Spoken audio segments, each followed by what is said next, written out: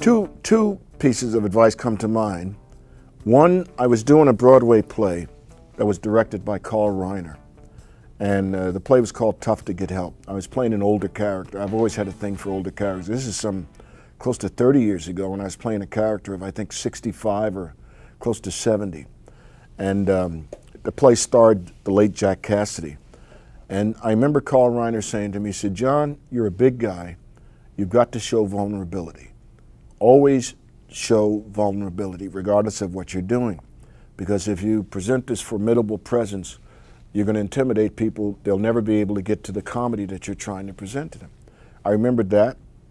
And then years later, I would have the pleasure of working with Ernest Borgnine, who, I'll give you the Ernest Borgnine story. We were doing a show called Future Cop, in which Ernest Borgnine portrayed, and myself portrayed, uniformed police officers.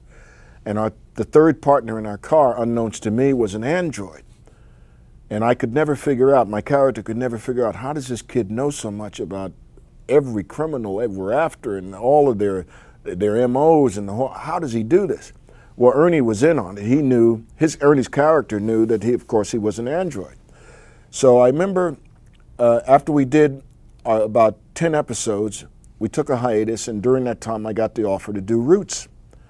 And after I did Roots, which firmly established me as an actor who could do drama as well, I went back to do some more episodes of Future Cop.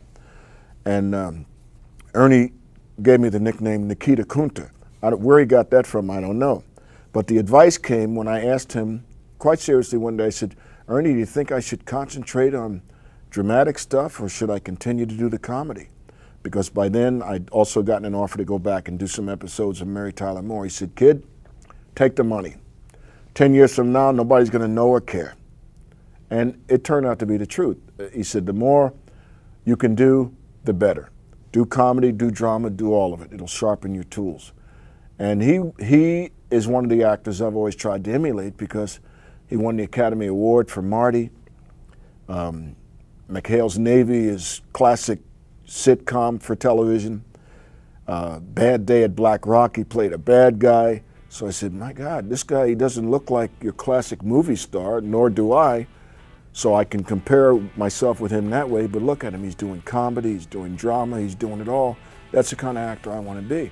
So those are the two most important pieces of advice I think I've ever gotten.